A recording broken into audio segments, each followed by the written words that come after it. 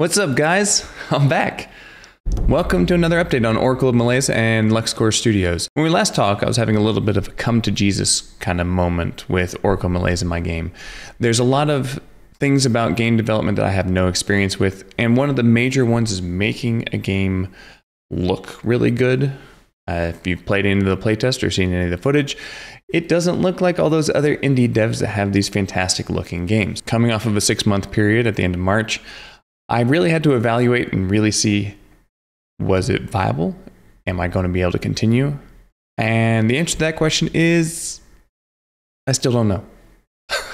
I don't. I'm still kind of in this weird spot of the game's not quite there. I know it's not quite there. There's little things that I know I can do better, but there's also little things I can't do at the moment. And I'm trying to figure out how to get the right people in position that I can contract out or something like that. On the positive side, I was able to give the game and show some footage to some other game devs, and they gave me some really good pointers on how to increase, namely something called juice. Now, if you're unfamiliar with the term, which I was, because I would have called it polish in the AAA industry or something like that, but indie gamers call it juice. And juice is basically adding impact, feel, particles, shaders, and all that type of thing. It just feels more alive. So, powered by a whole bunch of caffeine and a little bit of nicotine, I spent the last month doing that. That's why you haven't heard me, because I've been very heads down understanding these systems in Godot, trying to figure out how shaders work, trying to figure out how the particle system works, trying to make it so it looks really good as opposed to not very good. Let's take a quick look at my first like dialing up the juiciness to 10. So like camera shake and blood particles, because you have to have blood particles. Let's take a look at it. Dialed up to 11. Yeah, we may need to tone down some of the juice on this one. Goodness, look at that camera shake. It's making me nauseous just looking at the screen. But, those blood particles, crazy. Geez, that was a little bit too much. Let's tweak this amplitude a little bit. Let's see, yeah, cut that down a little bit, cut that down, make the minimum a little bit smaller. Max amplitude is 6. I think that's probably a good spot. That'll probably work out better. All right, let's try this again. All right. Camera feels a little better. Yeah, camera feels a little better. The blood things. It's fun to watch a full build with all of the all the really powerful items. You just kind of mow through stuff. And this is kind of what, oh my gosh, that's so satisfying. This is kind of what I'm looking forward to, is like as the game grows and builds and increases in size, that people will experience this type of thing, just like mow through stuff. I will have to figure out how to increase the difficulty. At the moment, I would call it pretty balanced for the amount of items you get, but when you get a whole bunch of items, you just destroy things, and it's fun to watch the stacks happen. Things I use to increase the juiciness, the feel of the game. The first one was definitely the particle system. Godot has a fantastic particle system. You can either make a CPU particles or a GPU particles that run on the CPU or the GPU. I decided to use GPU particles. I believe there's some drawbacks. I haven't done a lot of research into CPU particles, but the GPU particles, for the most part, add a little bit of flair and juiciness to my game. So things that added, y'all saw the blood. There's some arrows, trails on there to make things feel a little bit more exciting, stuff like that. There's a dash. There's smoke on torches. There's some fire on some of the torches, and little things like that just add like something to the game a little bit that make the world feel a little bit more alive. One of my favorite things that I did was I added a water shader.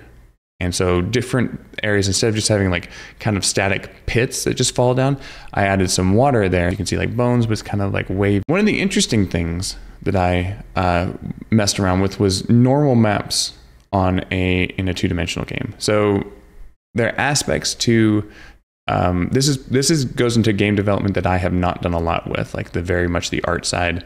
I've always had artists in my AAA career that basically hand me the asset and then say, okay, just like add it here. And so I start adding it. I added a normal map to my dungeon, to the dungeon tile set. So now everything has like a little bit of a butt map. I ran into a small problem with the floor where like the edges of the normal map, because it's inside the atlas, it was having some issues showcasing that. In shader code, apply a floor shader to all the floor tiles so that it wouldn't have like this ridge in the in between each tile and like make it look like a checkerboard. So it looks smoother now, smooth, but has like those the little bump maps on like the texture, like the texturized portion of the thing, which is kind of nice. The other thing that I ran into with normal maps was actually on my player character. But what you can't do is if you're going to use like a skeletal mesh, like a polygon 2D or something like that, you can't add normal maps as simply. What you can do right now is you can apply a shader to that section and then give a normal map associated with that area.